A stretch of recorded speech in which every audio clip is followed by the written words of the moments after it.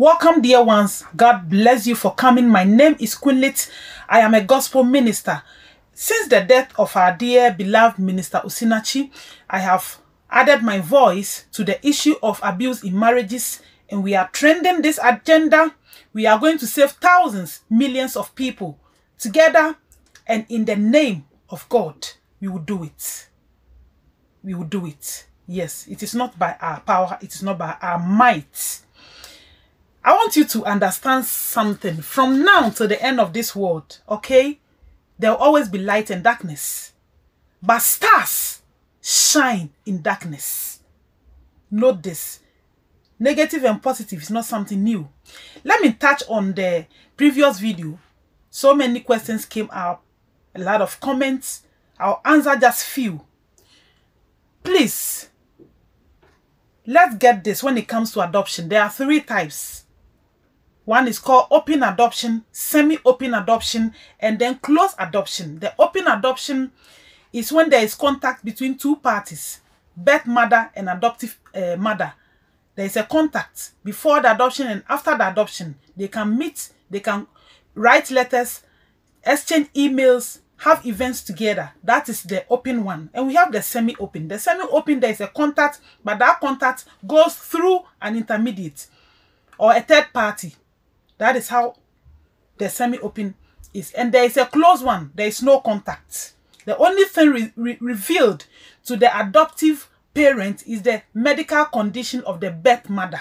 These are the types. There is also another type of adoption that even adults enjoy.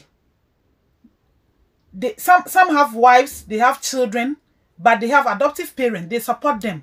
Adoption doesn't necessarily mean separation. The children can live at where they are and the adoptive parents will send their support. So please get this. Now, when it comes to talent, everybody has a talent. I have a talent, you have a talent. I sing, so definitely I'll get the attention of somebody who sings. And that is normal with every human being. Even Jesus, in his disciples, he had some people that were very close to him. In life, we have choices. You love Eba, I love Samo, you love Fufu.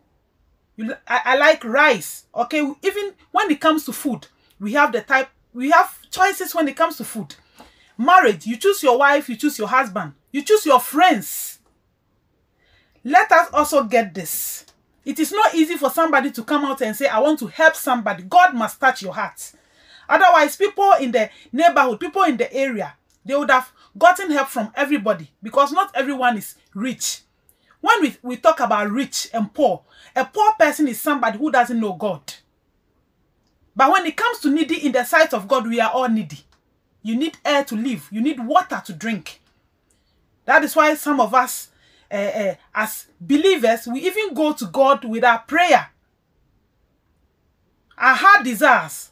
We bring our need before God and God answers us. So everybody is a needy. Both the rich and the one you call the poor. So if somebody says he or she wants to assist somebody, it doesn't mean the person is poor, the person is needy. The family of that person cannot take care of them. This is a kind of mentality that is not healthy.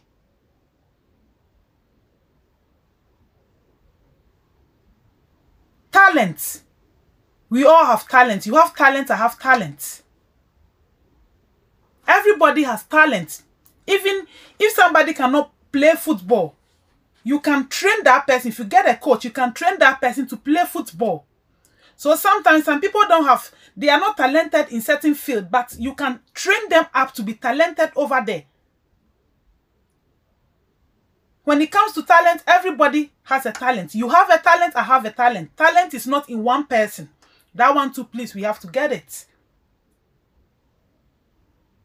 Okay, I sing, so definitely I'll get an attention for somebody who sings, and that is normal with everyone. Jesus did not call everybody to be his disciple. He selected some people, and this is choice. Let's note this. God bless you on this one. So I've been getting some messages concerning this abuse form Keep them coming. Keep your voice audios coming. We are going to end this thing. I have said it. I am the voice to the voiceless. By the mercies of God. And by the end of this campaign, this agenda, women will not die in abusive marriage again. Men will not die in abusive marriage again. By the help of God. So the lady brought it out. She sent me a message. And she said, she's suggesting that we bring out a group to help people who are in abusive marriages with financial difficulties, and for that reason they cannot come out. In fact, we have something like that already. Okay, something similar. It's not necessarily abusive marriages, but we've been already assisting in some African countries, assisting people with finances to do petty job trading to help themselves in life. So we will speak to our manager in Abuja, Nigeria, and we will start that thing over there too. We will bring it here on this platform and we will announce it. So if it gets to your state, you get to know. We are going to do that to help men and women who are in abusive marriages, but out because of financial difficulties, they cannot come out of those marriages. Now, please, let us note this once again. If I'm saying come out, please, we are not encouraging anybody to end his or her beautiful marriage. This is not a yardstick to make that decision. And don't go and create abusive marriage. Some people can create that because they are already tired of their wives and their husbands. That's not what we are talking about. They need variety of women. That is not what we are talking about. We are talking about abusive marriages. I have two definitions for marriage. Two types of marriages. That's my definition. The beautiful and the blessed one, the ugly and the horrible one.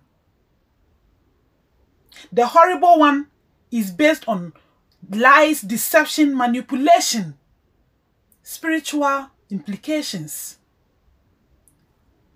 A very vital subject that I'm bringing across. Before you go out of an abusive marriage, you have to be very careful, because sometimes going out of that marriage is as worse as staying there. Some people face their death when they go out of abusive marriages. You need to relocate. Because you live in the area, you want the man, the woman to see that, hey, I'm fine, even after you left me. You don't know what is going on through their mind. And that is why you don't have to joke with that.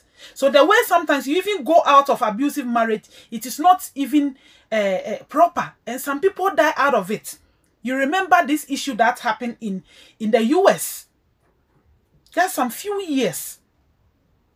A pastor shot his own wife 7 times. A very beautiful lady. When I talk about these things,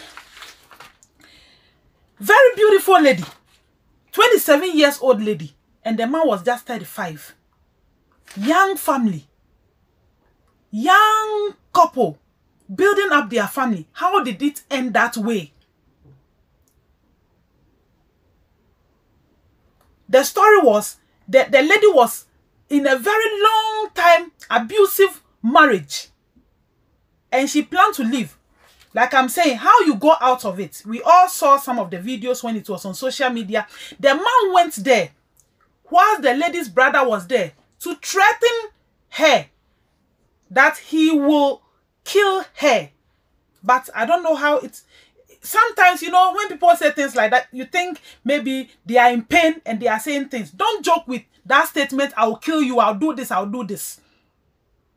You need security when it happens that way. Don't walk alone. This woman was so vibrant. She works at the bank and her life was ended at age 27. We need to be extra careful how we go out of abusive marriages. Please push this message across. Share it.